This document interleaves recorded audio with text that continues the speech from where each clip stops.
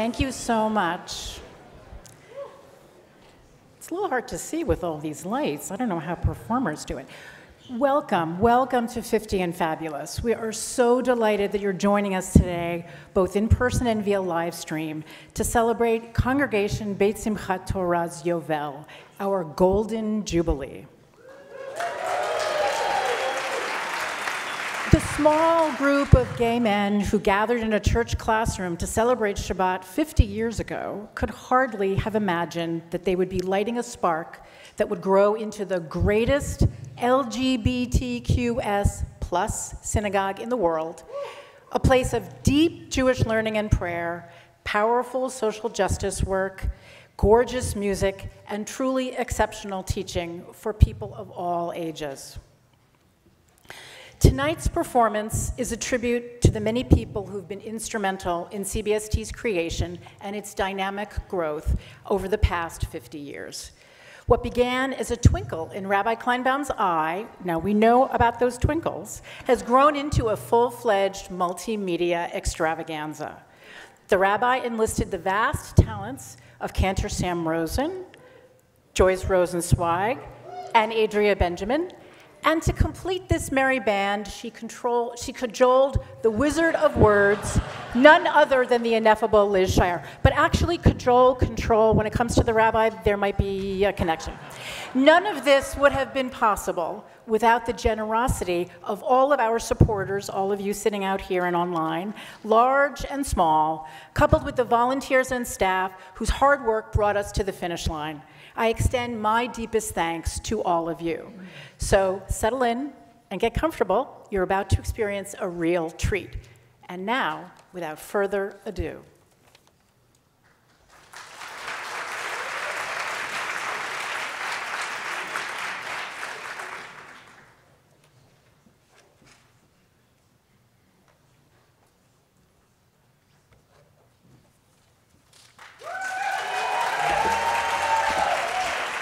Mazel Tov, CBST.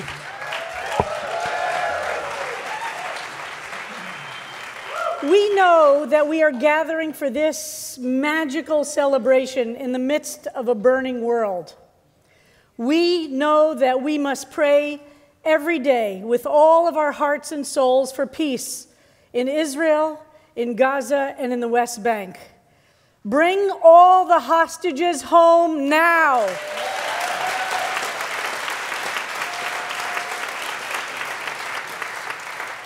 And we know that we must create space to celebrate and express gratitude for the many blessings in our lives, even while we're so aware of the curses.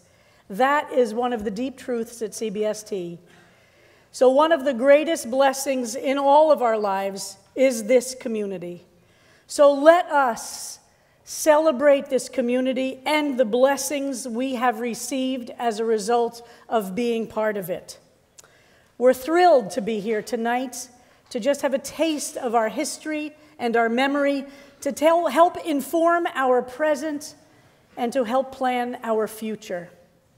I'm delighted that also joining us tonight, not in the program, is Rabbi Ayelet Cohen, who is going to be representing all the former Cooper Bergerett Master Rabbinical interns and all the various assistant and associate rabbis as part of the program.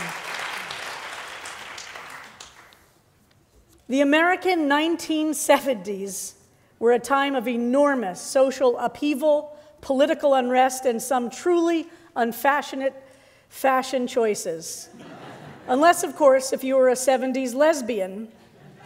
A month before CBST's first service in February of 1973, let's remember that time. Nixon was inaugurated for the second time. The Vietnam War was slowing down. Stonewall was fresh on people's minds, and the Roe v. Wade decision had just been handed down. But then, of course, there was the music. On Broadway, Pippin won multiple Tony Awards in the year that CBST was founded.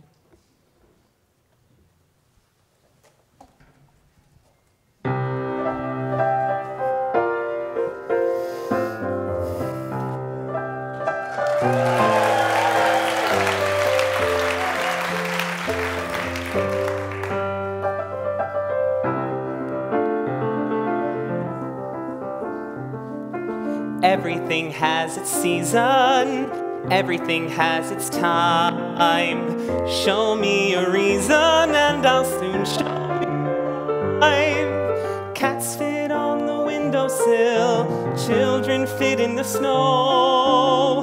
Why do I feel I don't fit in anywhere I go?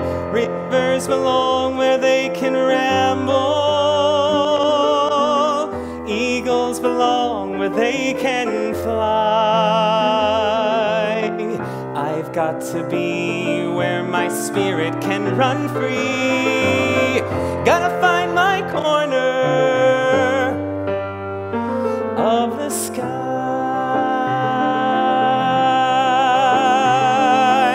Everyone has their daydreams, everyone has their goal. People like the way dreams have of sticking to the soul. Rain comes after thunder, winter comes after fall. Sometimes I feel I'm not after anything at all. Rivers belong where they can ramble. Eagles belong where they can fly. I've got to be where my spirit can run free. Gotta find my corner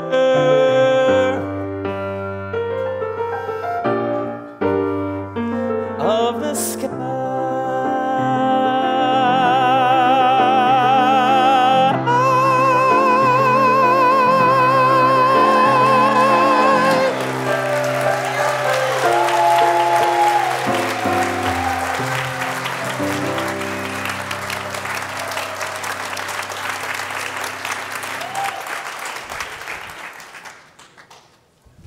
Cantor Sam Rosen.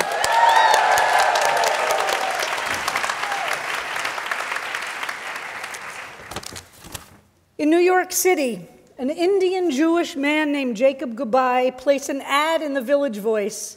It said with admirable conciseness, gay synagogue, Friday night service and Oneg Shabbat, February 9th at 8 p.m., basement entrance.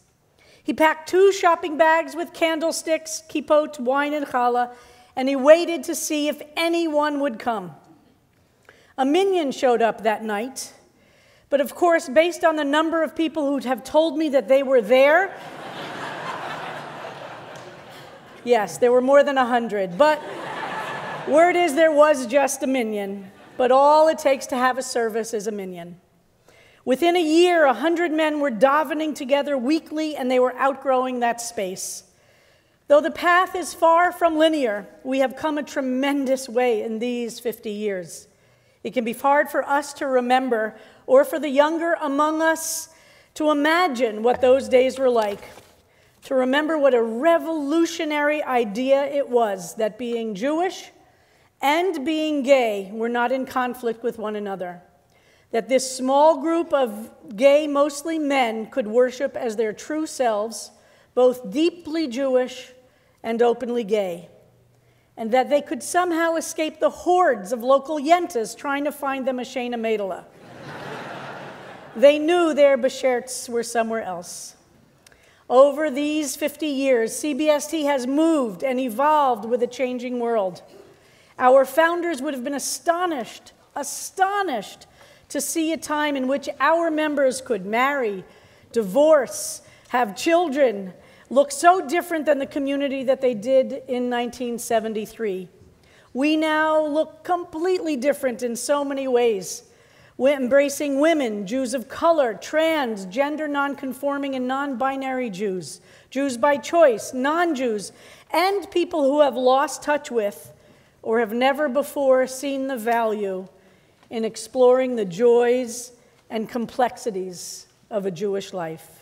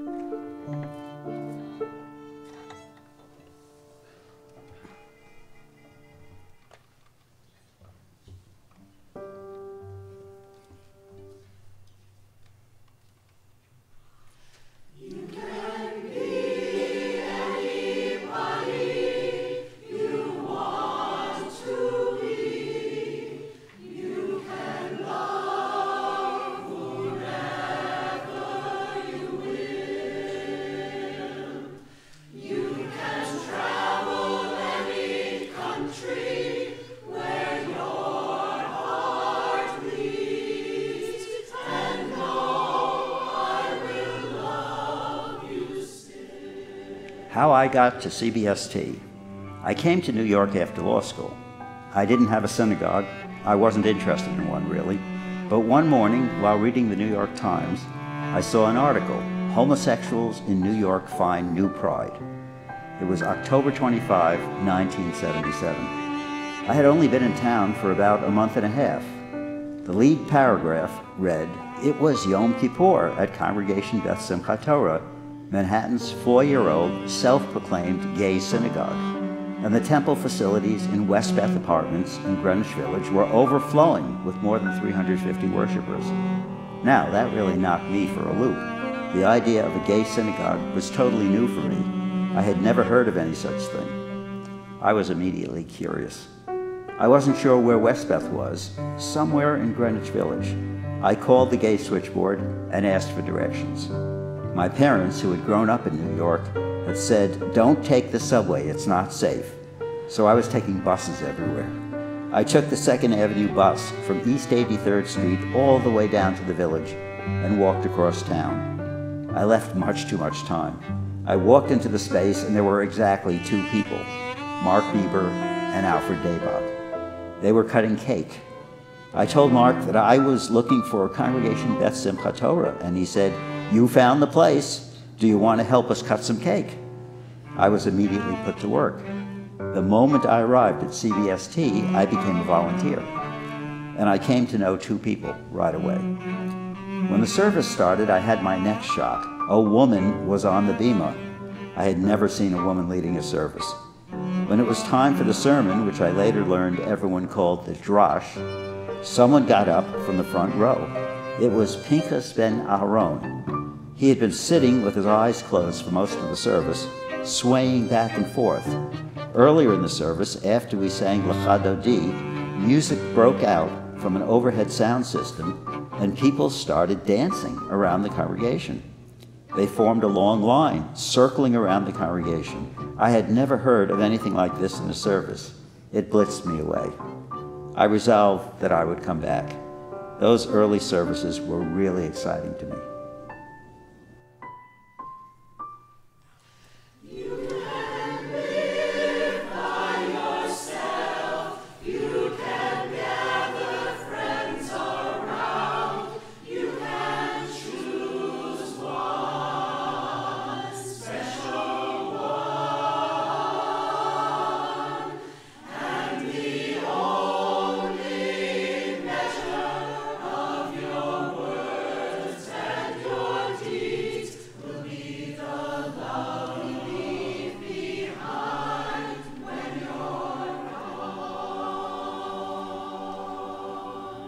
When I started to really come out, I experimented with not being Orthodox. Almost the first thing I did was go to CBST. I'd never gone before because I didn't travel on Shabbat. I had seen the ads in the Village Voice and I was so tempted to go. Going to CBST was the first healthy thing I did to meet gay people. Here I went as myself. I used my own name. I walked in and I met people and cared who they were and what their names were. I walked around the block over and over. To get to that front door on Bethune Street, you had to walk through this narrow place, as we called it. God knows what's on the other side. Then you saw this endless ramp, and at the front door I thought, what if I can't go in? I'm going to have to go all the way back down. It was very frightening. I didn't know what I would find. I didn't know what a homosexual was like. When I walked in, Murray Karger was sitting at the front door. I said, I'm here for the first time. He made this big deal. It was scary, but also very welcoming that somebody cared that I walked through the door. I came back. I started becoming a person that people knew, and it became a comfortable place for me. I felt like I was with my people.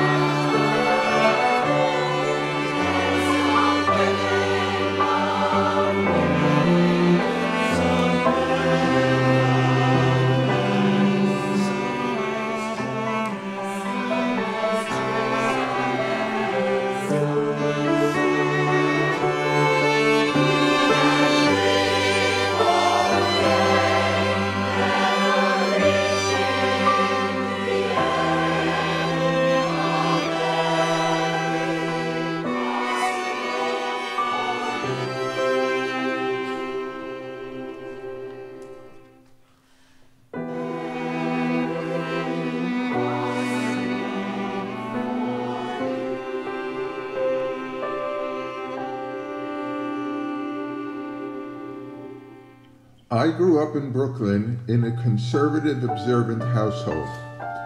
For me personally, religion was important. I moved to the Upper West Side, to the apartment where I still live. I went to several services at a conservative synagogue not 2 blocks away. The service was familiar. There was no problem with that. Then one day, after I had been there for 3 weeks in a row, some guy came up to me and said, "So new, are you married?" And since I couldn't say, I wasn't able to say something as facile as, "No, is your son available?" or anything like that, I stopped going because I refused to put myself back into that position.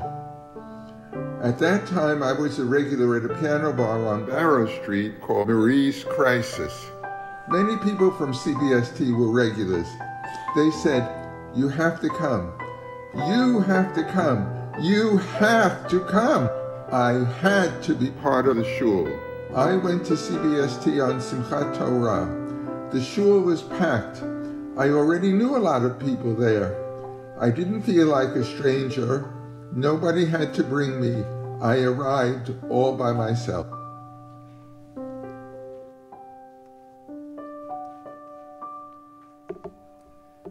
We have cleared off the table, the leftovers stayed. Wash the dishes and put them away. I have told you a story and tucked you in tight at the end of your knock-up day. Sets its sails to carry you to sleep over the midnight sea. I will sing you a song no one sang to me. May it keep you good company.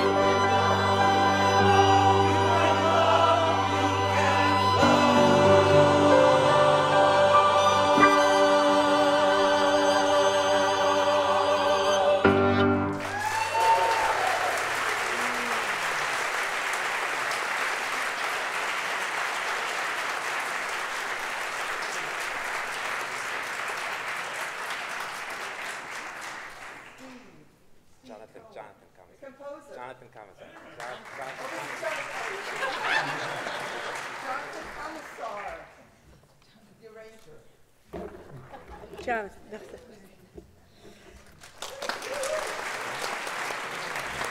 Rabbi, you think your mic is all working on you, so you're going to use that. Okay.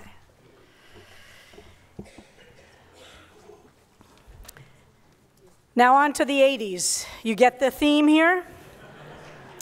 CBST has grown to become the largest LGBTQ+S synagogue in the world, serving as a spiritual home to countless Jews, not only here in New York City, but around the world. We have become a refuge for people of all backgrounds and identities.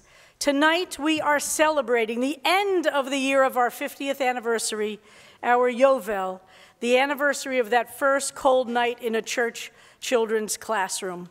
I'd like to invite, can we get the house lights up for a second? I'd like to invite everybody who's a member of our board of directors to stand, so we could all say thank you to our board of directors.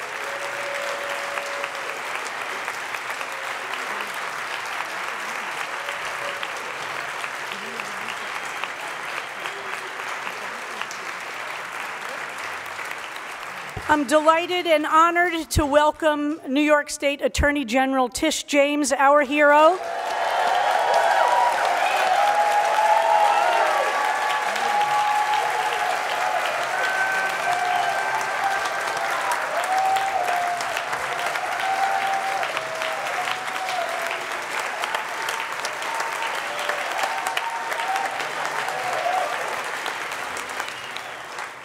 And I'm delighted that other elected officials are here too. Our New York City Controller, Brad Lander.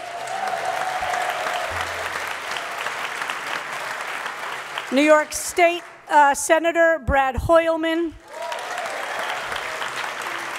And we have representatives from the governor's office as well. Are any other elected officials here that I haven't acknowledged? Because we're so grateful for all of you doing the important work of making our city and our state and our world a better place. We're here because we remember our past with enormous gratitude. We understand that God has placed us on this earth with a purpose. And part of that purpose is to acknowledge those who have come before us and for us to understand our job to ensure the world which will stand on our shoulders if we so deserve it. We look forward to the future with hope, with love, with joy, and with gratitude. We are excited for what those who come after us will accomplish. We pray that they are grateful for us. Now, tonight we can't cover every single moment of CBST's history. We won't be able to spotlight every beloved congregant and every moving sermon or every boring sermon, or every glorious performance by the CBST Community Chorus, or every former intern, or every staff person, or every teacher, or every clergy. But you will see a lot of familiar faces and hear many of the stories that have brought CBST from that small group in a Chelsea church to the world's largest LGBTQ+ synagogue it is today. We are so glad that you are with us tonight to mark this milestone along our journey.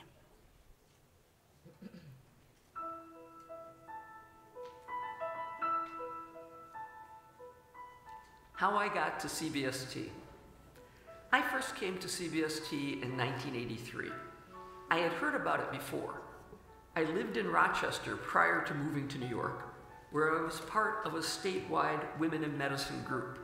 We had a meeting in New York in 1980 or 1981 where I met Margot Carl. She told me there was a gay synagogue. I must have looked at her like she was out of her mind. I was totally shocked, but I tucked it into the back of my mind. I moved to New York in July of 1983. My mom had died the year before.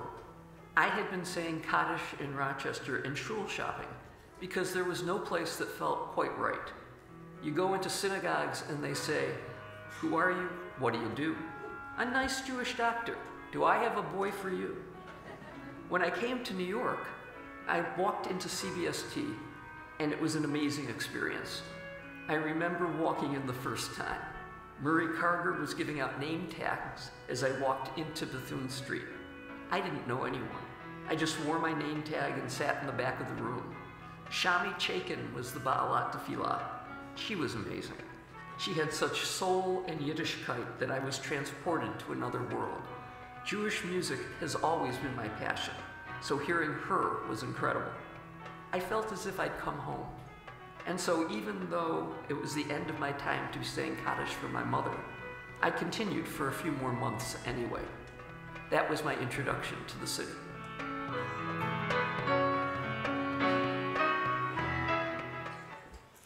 The 1980s saw a new era of pop music, the advent of the personal computer, and a global recession. E.T. phoned home, Ferris Bueller took a day off, and at CBST, the Blue Shmata was replaced with our first full Siddur, Siddur B'chol Levavcha, with all your heart. And for CBST, like every gay community around the world, it was the decade of AIDS. Longtime congregants remember when almost every week a new person would show up on Friday night visibly sick with the telltale purple lesions, steep weight loss, thrush, and other symptoms. In December of 1981, Michael Levian became the first known CBST member to die from AIDS. Many, many others followed. It was a hard, terrifying time as doctors struggled to care for their patients. Lesbian friends stepped in as caretakers when families couldn't or wouldn't. And the President of the United States couldn't even bring himself to say the word AIDS. The synagogue started by providing a place for people to get straightforward, usable education and resources. We started hosting programming and information sessions for sick congregants, caretakers, and their friends who feared the day that they too might become sick. As a member of the Legal Advisory Committee for Lambda Legal Defense, Art Leonard volunteered as a cooperating attorney. Bill Hibscher litigated the first AIDS anti-discrimination case. Mel Rosen was the first volunteer executive director of GMHC. This may be hard to believe for those who only know CBST as it is today, but the community was not at first political. This was frustrating for some. Larry Kramer, for instance, joined and resigned from CBST several times over the years.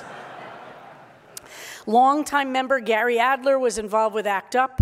Mel Rosen and Irving Cooperberg were passionate advocates for getting tested and being out with AIDS or HIV-related illnesses, no matter how frightening it was.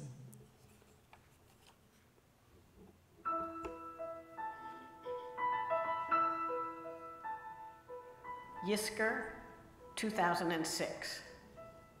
I had a large family, all of whom were married, having children, or on their way to these typical signs of heterosexual adulthood.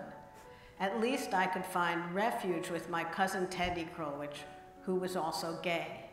He and his non-Jewish blonde boyfriend would go to CBST every Friday night. Ted found out he had AIDS, and after a very brief struggle with the disease, he died. He was 34, and he had never really come out. He first introduced his lover to his family at the very end of his life.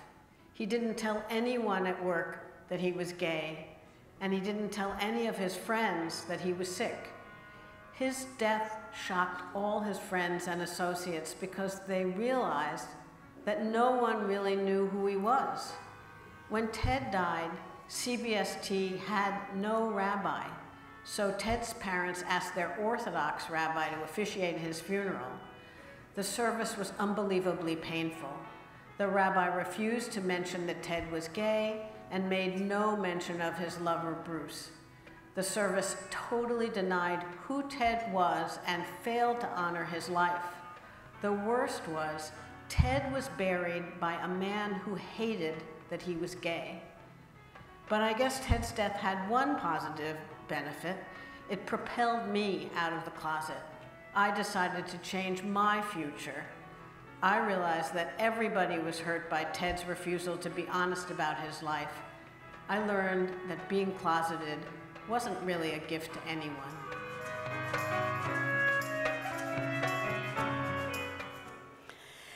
As more and more members got sick, the CBST board and ritual committee worked to find ways to respond. They ended up taking both a pastoral and an advocacy approach. Members wrote prayers for the sick, services of hope and healing, and newly formed Chevra Biker Cholim visited patients at St. Vincent's, and other local hospitals, whether they were Jewish or not.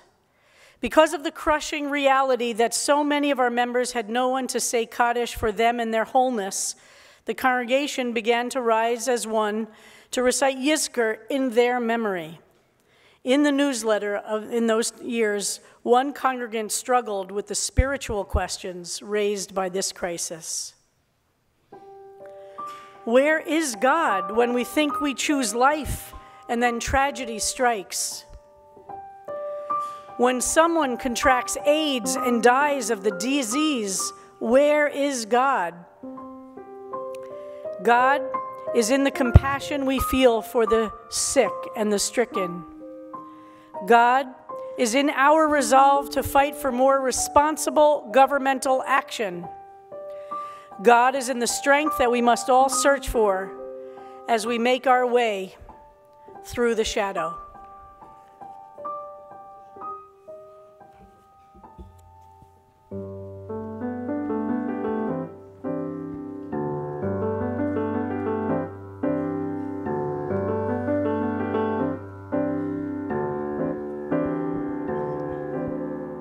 Anytime you laugh, anytime you cry,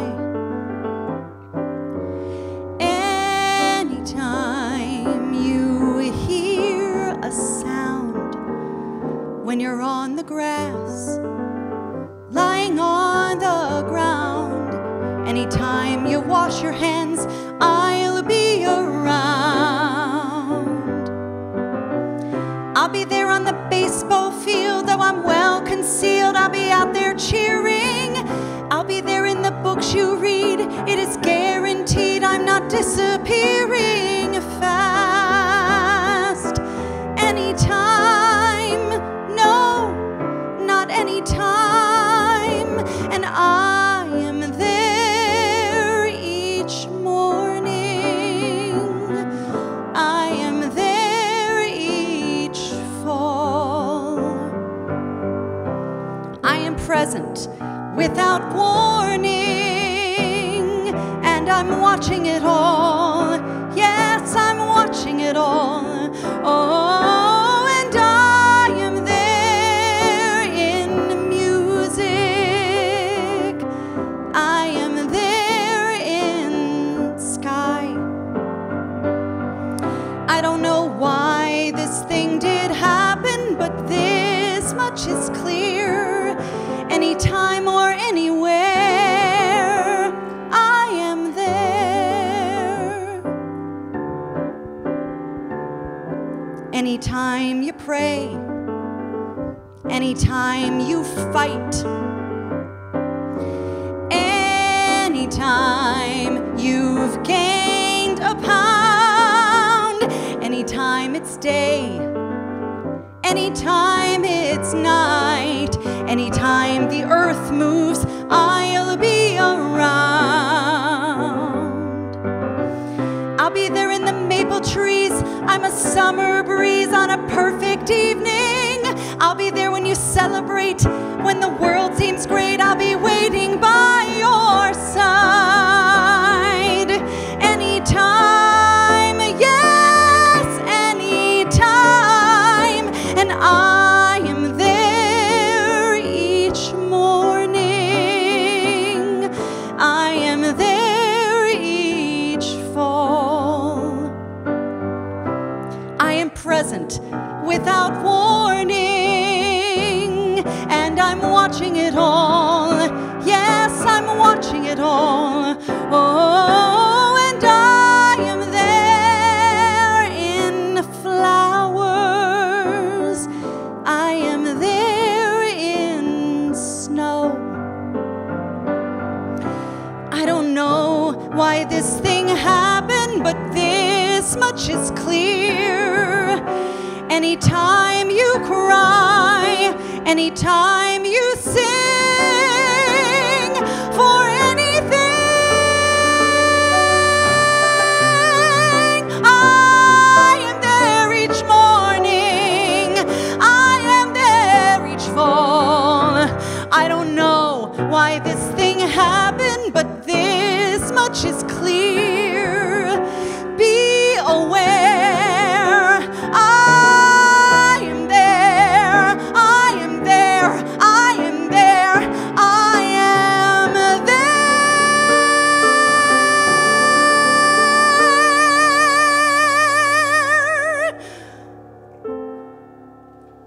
I am there. Oh, I am there.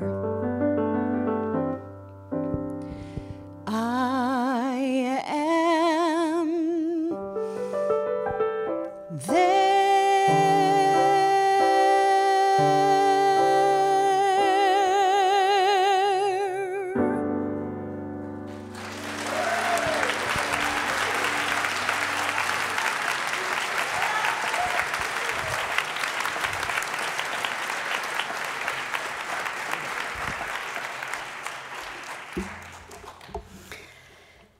Thank you, Sally Wilford, for singing that, and Bill Finn singing this great classic by Bill Finn. And then, Bill, I know you're watching, so we're all sending you our love and gratitude for everything you've done for us.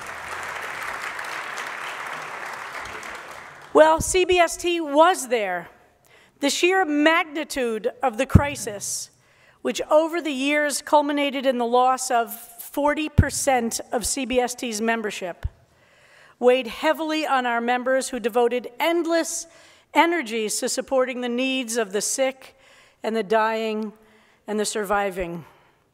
Congregants and lay leaders stepped up to officiate at funerals, to counsel the sick and bereaved, but it wasn't enough. It became clear that CBST had outgrown its scrappy congregant-run roots and needed more spiritual and pastoral support. The congregation had to face the fact that it couldn't run as an all-volunteer effort anymore. As Jack Greenberg remembers, with AIDS, the rabbi referrals became a full-time occupation. CBST needed a rabbi.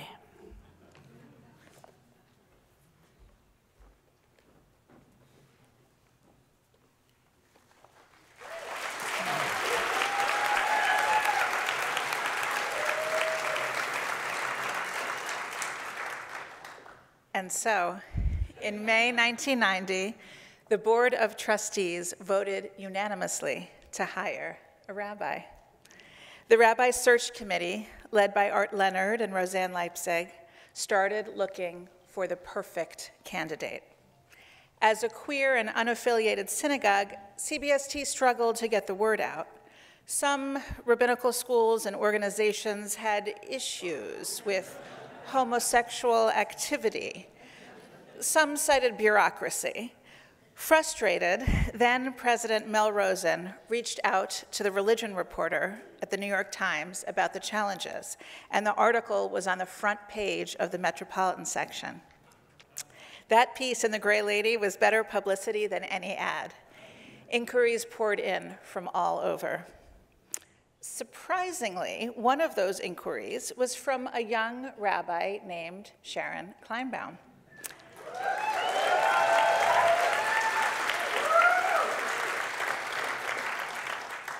She had delivered the keynote address at the 12th Annual International Conference of Gay and Lesbian Jews in 1991.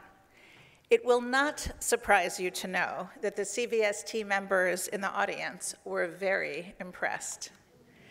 At her third interview, held on folding chairs in Art Leonard's unfurnished Upper West Side apartment, they enthusiastically knew that she was the one.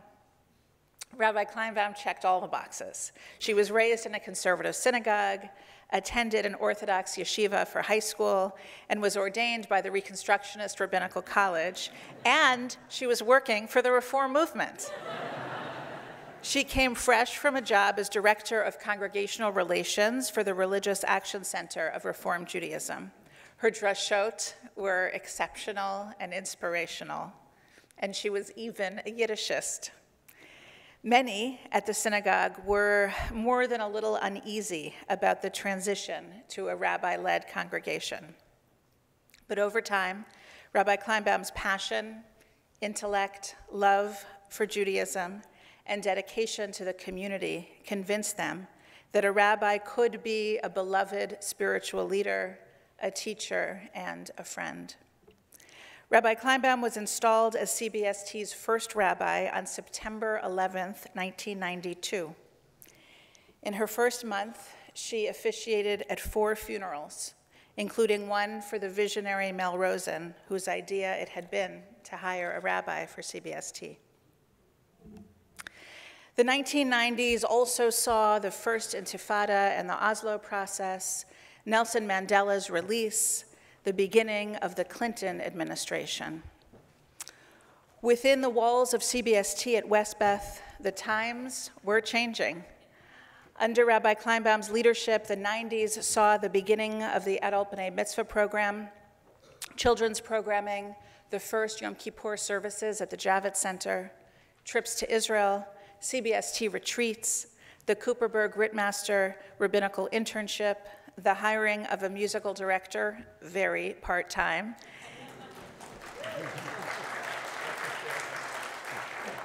and the creation of the CBST Community Chorus.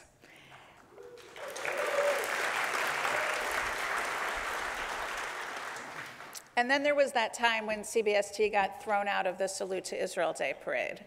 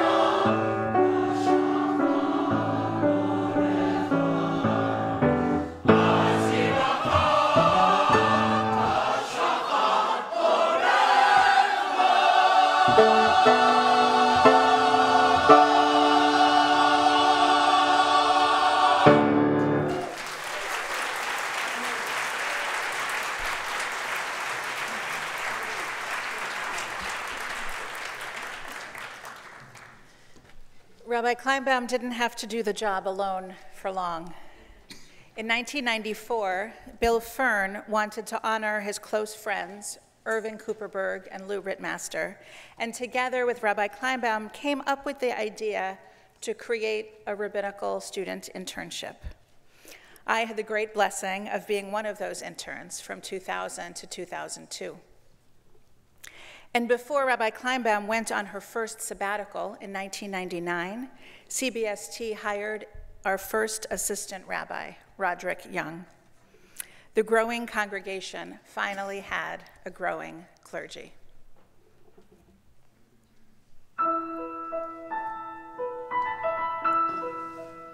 And if it weren't for Irving, the synagogue would never be what it is today.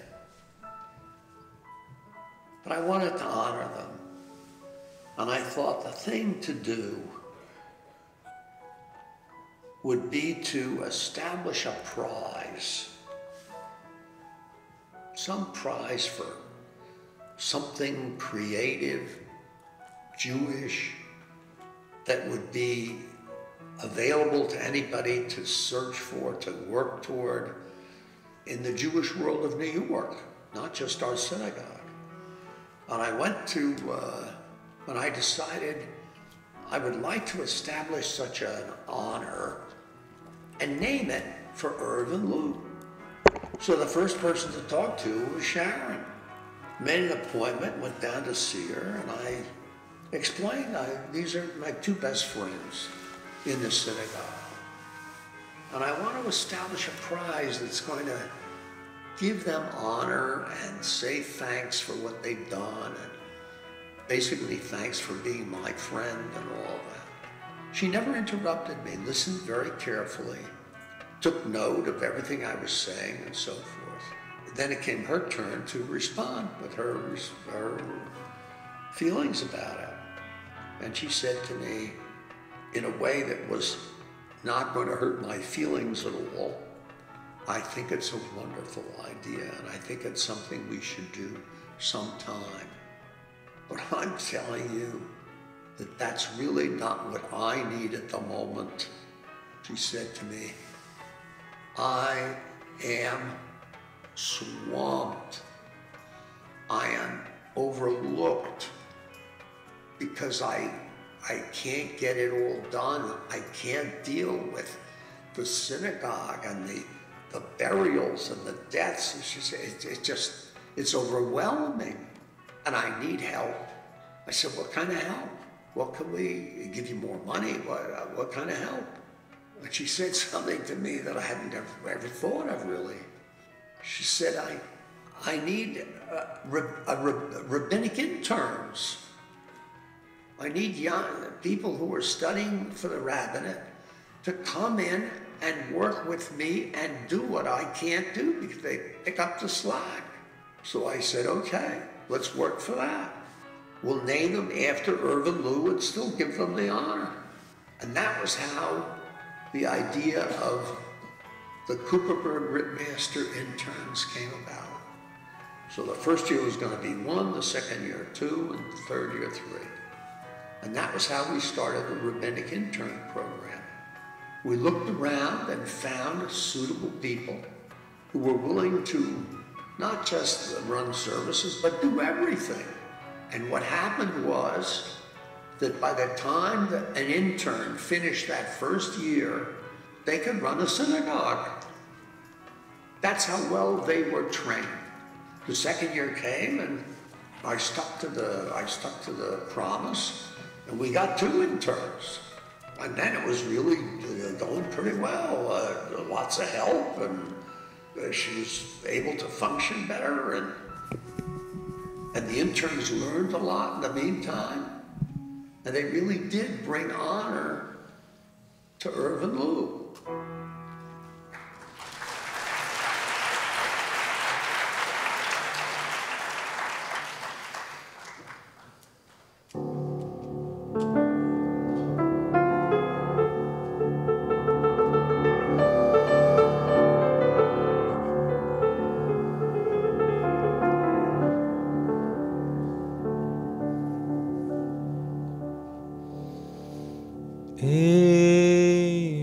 דברים שאין להם שיעור, הפאות והביקורים והוריות, וגמילוס חסודים וסלמוד תורה, וגמילוס חסודים וסלמוד תורה, אלו דבורים שאין להם שיעור.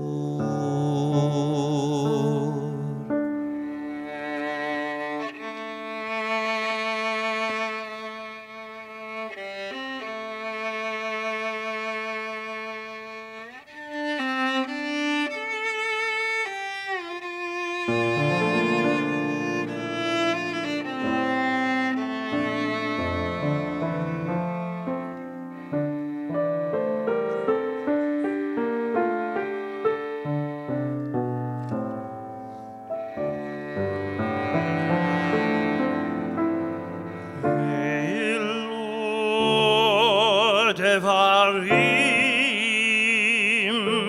שאין להם שיעור. הפאה והביקורים והריון, וגמילות חסדים, וגמילות חסדים, ותלמוד תורה, אלו דברים שאין להם שיעור. הפאה והביקורים והריון, וגמילות חסדים, וגמילות חסדים, ותלמוד תורה.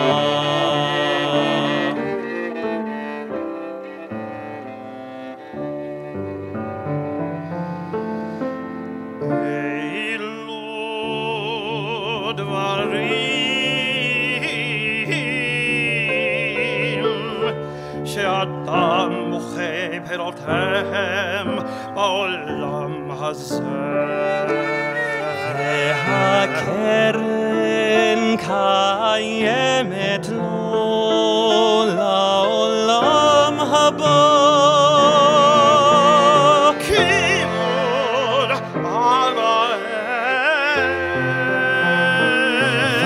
ואהבת שלום בין אדם לחברו, וגמילות חסדים, וגמילות חסדים, ותלמוד תורה. אלו דברים שאין להם שיעור. הפאה והביקורים והריון, וגמילות חסדים, וגמילות חסדים, ותלמוד תורה, ותלמוד תורה, ותלמוד תורה.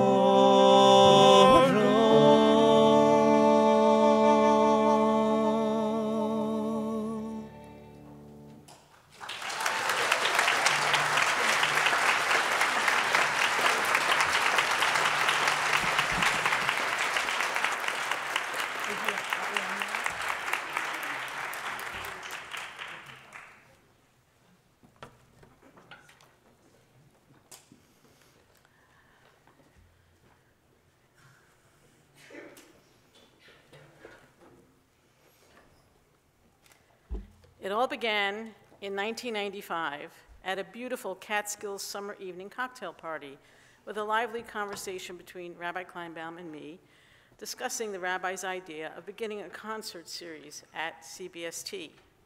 The programming would bring great music of all varieties to the congregation, Jewish, classical, musical theater, and repertoire from many other genres.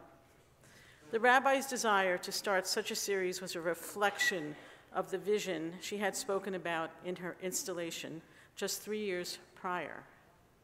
It was not surprising to me that Rabbi Kleinbaum wanted to begin with repertoire that required an orchestra of 50, at least 50, with a chorus of 1,000, who knows, and a soloist, at least one. I suggested that we might want to scale down the forces and get the series going as soon as possible. And with that, preparations for our first event began in earnest with Joyce, CBST's new music director, our congregant Jill Vexler, and myself. So, on February 19th, 1996, our first Shabbat Shira concert was held. It was held on the Lower East Side in what had been Anshe Chesed's original synagogue dating back to 1849. We now know this venue as the Orensanz Foundation, a once holy space transformed into a funky event venue, still filled with tons of original synagogue detail. The concert was followed by a festive reception and an elegant dinner held at yet another old, now neglected shul on the Lower East Side. As artsy and beautiful as the concert venue was, the owners somehow neglected to inform us that the building didn't have heating when we rented the space. And wouldn't you know, that Monday night was one of the coldest nights of the entire winter. I remember playing the concert wearing gloves with the fingertips cut out. During rehearsals at Orensanz, this is the truth, we used Yonah Schimmel knishes as hand warmers.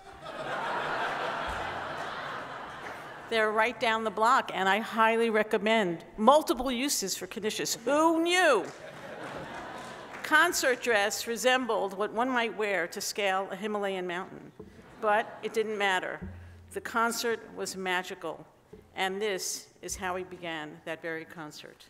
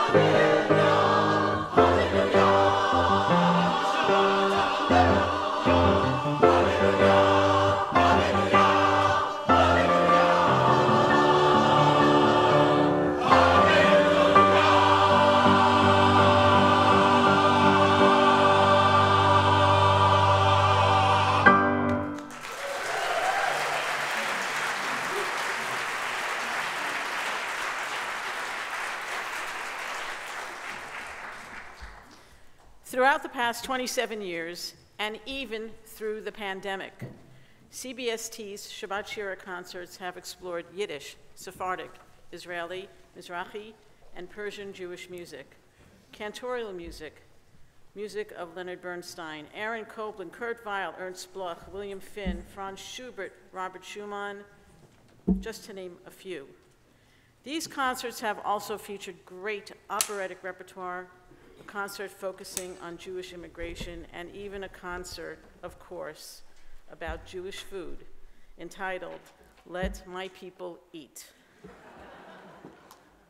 Since its founding almost 30 years ago, the magnificent CBST Chorus has been a source of immense pride for our congregation, bringing deep inspiration and beauty to countless services and concerts over the years, and representing CBST at community events and at prestigious music festivals. We are so blessed by your gifts.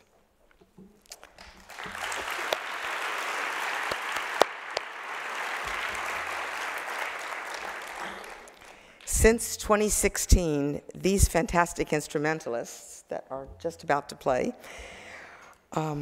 they have been with us at CBST offering chamber music concerts several times a year to help support CBST's social justice work. These intimate and beloved programs have become an important part of the cultural life of the synagogue. The following piece, Prokofiev's Overture on Hebrew Themes, was played at that very first Shabbat Shira concert on that very cold winter night in 1996.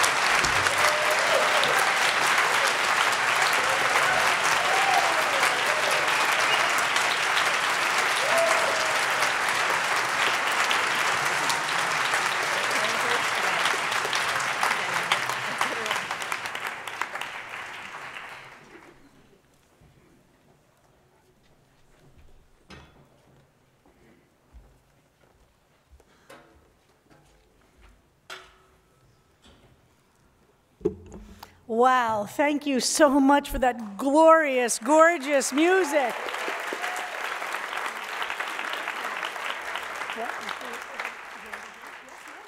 And so now I'm delighted to invite our co-host for tonight's celebration, CBST member Andy Cohen.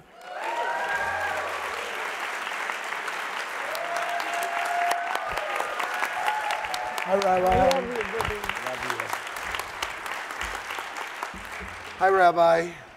How we doing? We're doing great, This Andy. music is unbelievable. Wow, I've been back there marveling. This is incredible. By this time, CBST was outgrowing its West Beth home. The space had served it well, but the cramped, windowless quarters were starting to feel claustrophobic. Between the remote location and the hard-to-find door, the space felt oddly closeted. Rabbi Kleinbaum joked that it felt like a shul, like a 70s underground lesbian bar, hard to find, and you couldn't see it from the street. This wasn't going to work, right? The newly formed Michigan Development Committee was led by Marcy Kahn, Eric Rosenbaum, and Bill Hibscher, and so began the search for a new home. It quickly became clear that to find a space appropriate for CBST, we would need to raise money, a lot of money. We needed a plan. In 2007, a new design committee was formed, and with the help of the great Jonathan Sheffer, the synagogue retrained the Architecture Research Office. CBST began work with ARO principal Stephen Cassell to evaluate potential sites. In 2011, CBST bought 130 West 30th Street at a cost of $7.1 million. The space was the previous home of a fur store and a knockoff handbag store. The capital campaign took 2 more years. The steering committee, Steve Frank, Eric Rosenbaum, Ari Ludvigsen, and Bill Hibscher took the lead on planning and fundraising. The community campaign ultimately realized donations from 700 donors. In July 2013, the committee made good on its promise to commit to breaking ground only when the funding had been fully realized. And finally, on April 3rd, 2016, hundreds of congregants, New York elected officials, interfaith clergy, rabbis, and LGBTQ plus leaders walked the Torahs under a rainbow huppah on a freezing cold day, 1.5 miles from Bethune Street to 30th Street, where the chorus, frozen and joyful, sang as the Torahs approached.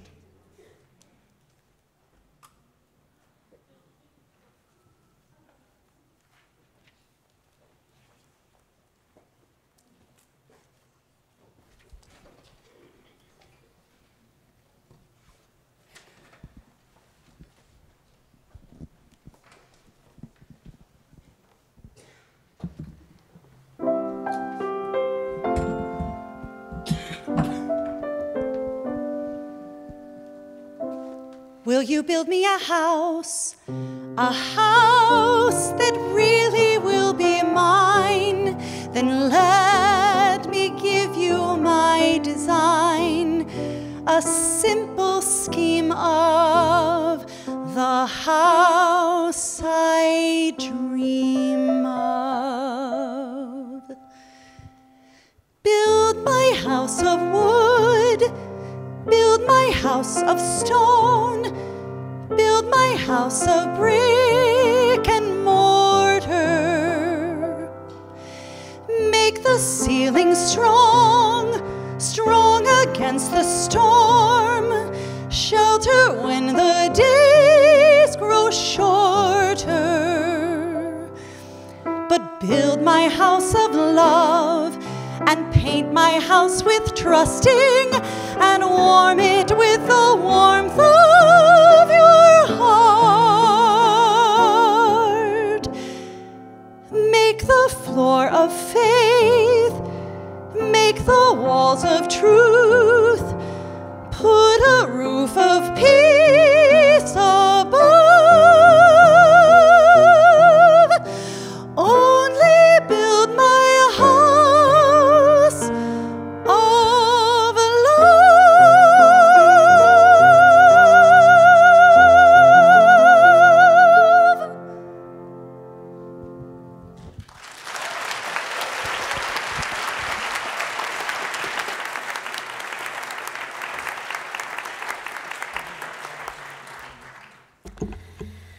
2010s, CBST community has consistently demonstrated a profound commitment to the pursuit of justice.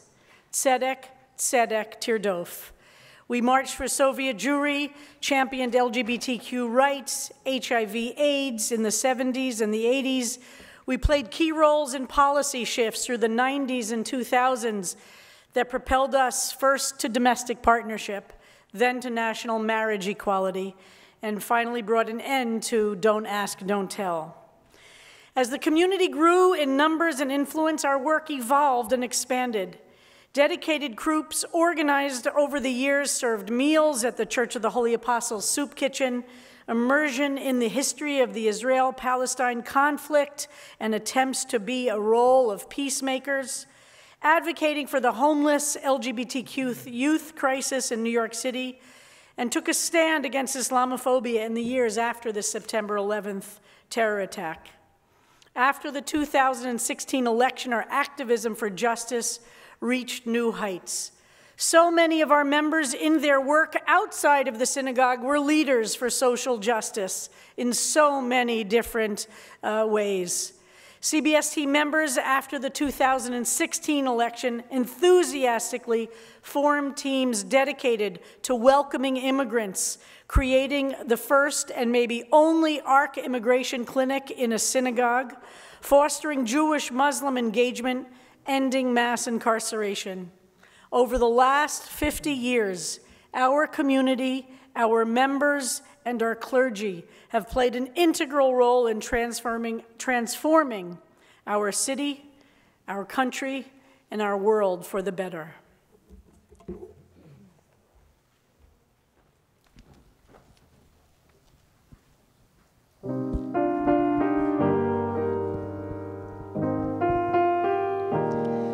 Go out and tell our story, let it echo far and wide. Make them hear you, make them hear you. How justice was our battle and how justice was denied. Make them hear you, make them hear you.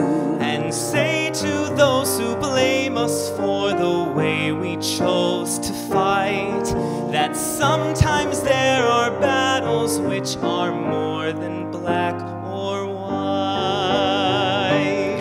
And I could not put down my sword when justice was my right. Make them hear you, make them hear you. And tell our story to your children and your friends. Make them hear you, make them hear you.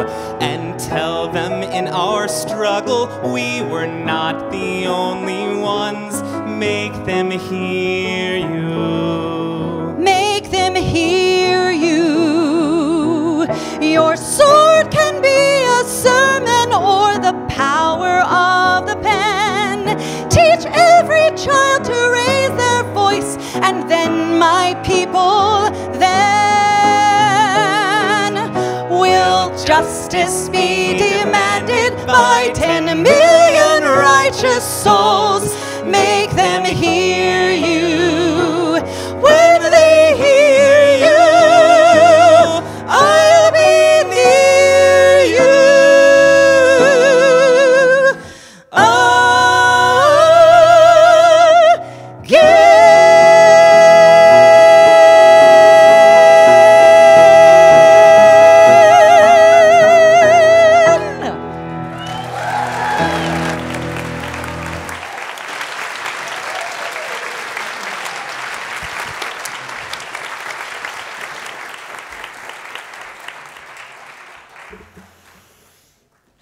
It's us. It's us. It's us, Andy. America's favorite anchor team.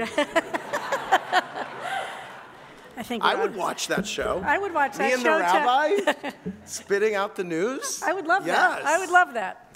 You know, Well, I'm retiring soon, so I let's know. talk. I know. Well, you know what? You have a permanent bartending slot on my show. That's my life. Yes. Well, we all know what happened in 2020, right? Over the course of only a few days, the world shut down. Workplaces sent their employees home, restaurants closed their doors, schools and daycare switched to video learning with predictably scattered success. We washed our groceries with bleach, remember that? That was so weird. That was ridiculous. That was so weird. Zoom became either our favorite four-letter word or least favorite four-letter word. And faith communities had to find a way to provide spiritual sustenance, pastoral care, and a sense of community, all within the confines of a little laptop screen. And what a screen it was. Excuse me. With beautiful weekly services, Rabbi Kleinbaum's extraordinary Psalms class, and incredible Lair House offerings, including Hebrew classes that reached nearly 100 students, CBST provided a much-needed lifeline and kept us well-connected no matter where you found yourself during the pandemic. After 2 years of fully online High Holy Days services and 1 year... That was really crazy. I mean, that is crazy. I can't believe it was 2 years, by the way. And 1 year of hybrid services. In 2023, in September, we brought Yom Kippur services back to the Javits Center for the first time since 2019. It was great. Thousands of people gathered in the Crystal Pavilion and online to worship, sing, and to be together in the presence of each other and the one who made us. CBST exists in a world our founders could never have imagined. Marriage equality is the law of the land, at least for now. Not an insignificant portion of CBST's members are now children of our families. From a team of volunteers within those few Bethune rooms off the Hudson River, we now have a gorgeous home. Full-time rabbis, full-time director of social justice programming, a music director, a full-time cantor, a scholar in residence, 2 Cooperberg Master Rabbinical interns, teachers, and of course, the community chorus. We have a full-time executive director and an administrative staff and a fabulous board of directors led by President Sabrina Farber. But we know we are now facing a rise of anti-Semitism and hate as LGBT Jewish folks. It's something few of us could have imagined. We are afraid for family and loved ones in Israel and for civilians in Gaza and the West Bank. The tsunami of the threat of authoritarianism is a terrifying worldwide reality. In spite of all this, we have become a powerful spiritual community of resistance and love. CBST has meant so much to so many. It's not just a place to pray or to celebrate life cycle events or bury our dead or fight for social justice. It is a family. For those of us whose families have denied them, a community of Jews bound not just by families of origin, but also by profound families of choice, by love and dedication and commitment. Our families formed through baby namings and softball games, weddings, retreats, Shiva Minyanim funerals, unveilings, Simchat Torah, adult mitzvah cohorts, and powerful lifelong friendships. We are publishing books, traveling to Israel and the world. Here is where we find community, warmth, and love. Here is where we make connections that keep us whole. Here is where we find our people, whoever they may be.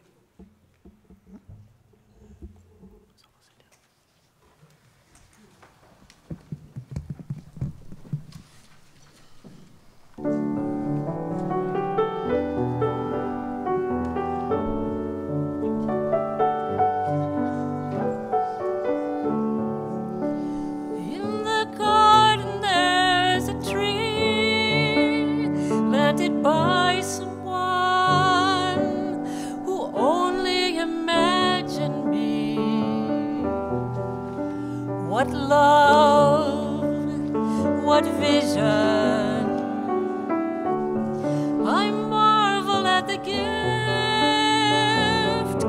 No fruit could be sweeter than this. I'm standing on the shoulders of the ones who came before me.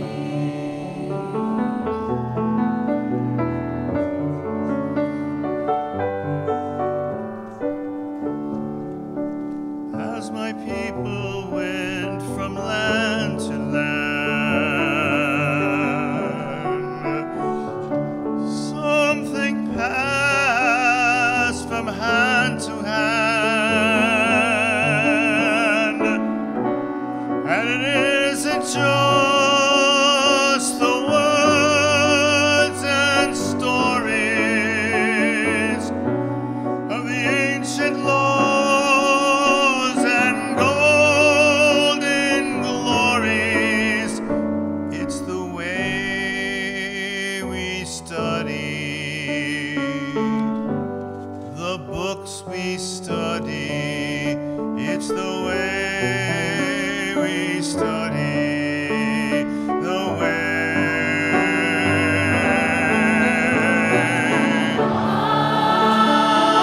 I'm standing on the shoulders of the ones who came before me. I'm standing on the shoulders of the ones who came before me.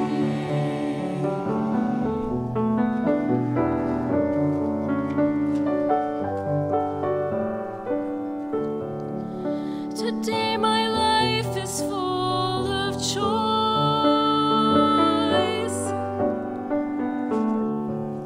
because a young man raised his voice,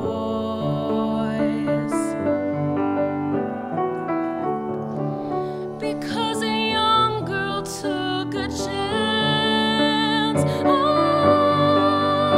am freedom's inheritance.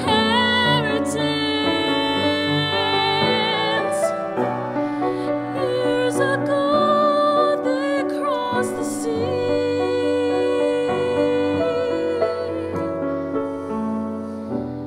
and they made a life that's come to me. I'm standing on the shoulders of the ones who came before me. I'm standing on the shoulders of the ones who came before me.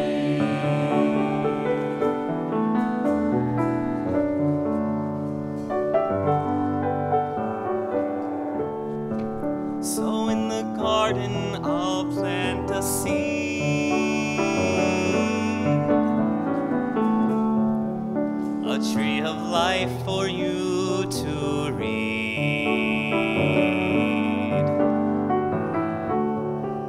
The fruit will ripen in the sun.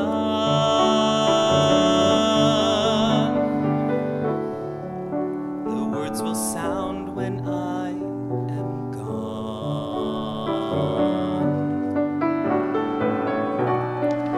These are the things I pass along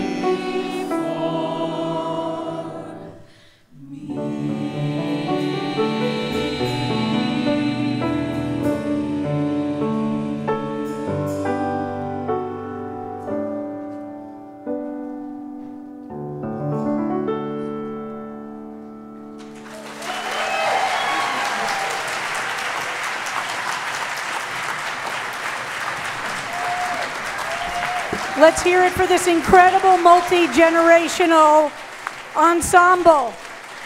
Larry Kay, Cantor Rosen, Hannah Kessler-Karp, born and raised at CBST, and Judy Ribnick.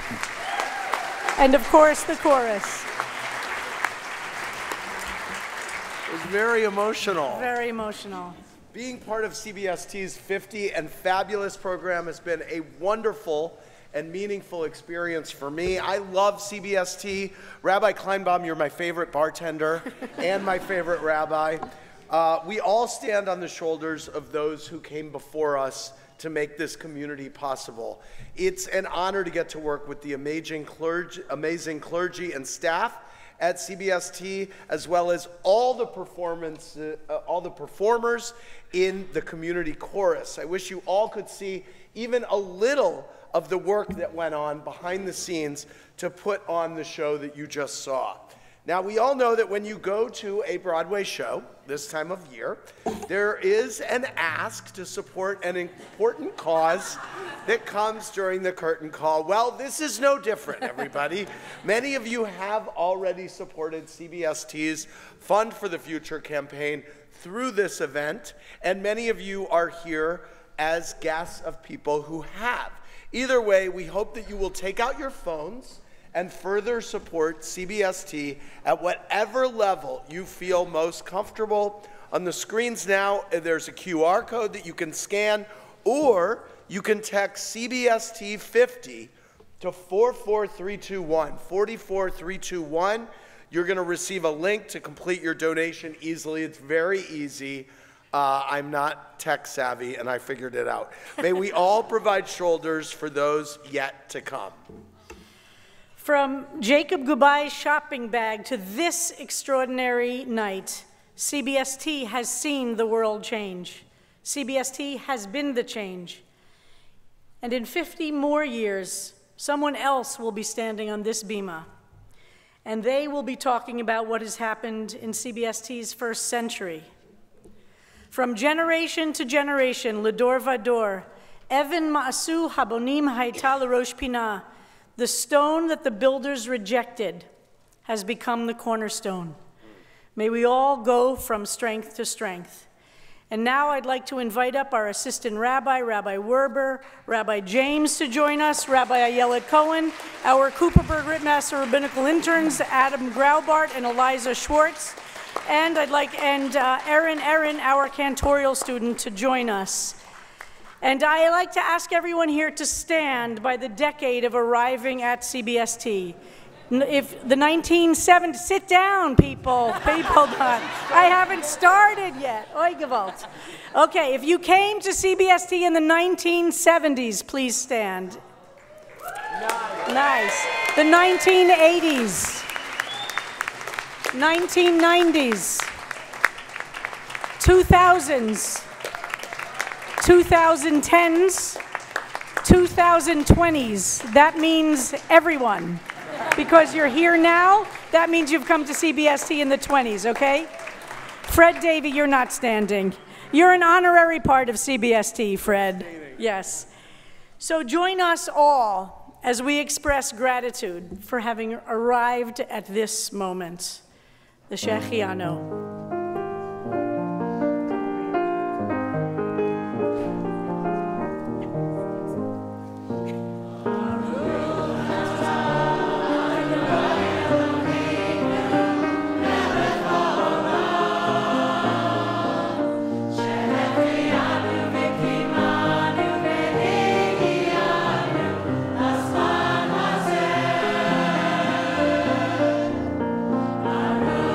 atah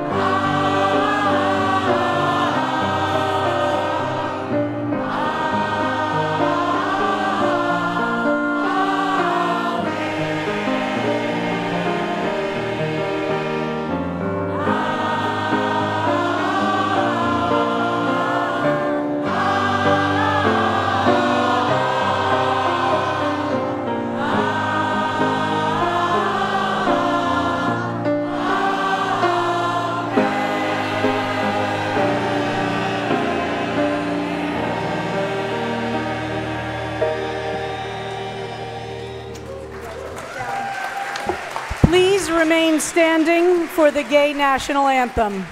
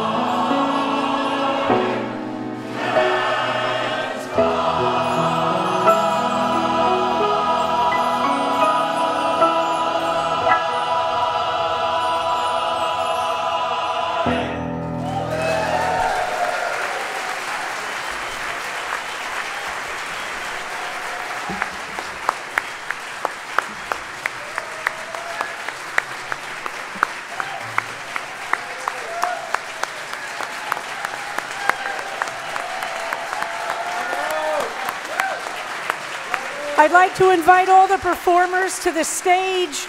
Rabbi Cohen, Adria Benjamin, all the chamber musicians, Sally Wilford, Andy Cohen, Mark Malamut, Hannah Kessler-Karp, Larry Kay, Judy Ribnick, and Liz Shire. Would you join us on the stage?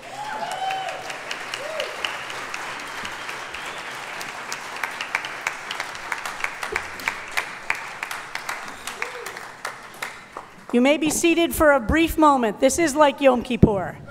Down, up. Yeah, down, up. We're just doing a little door by door.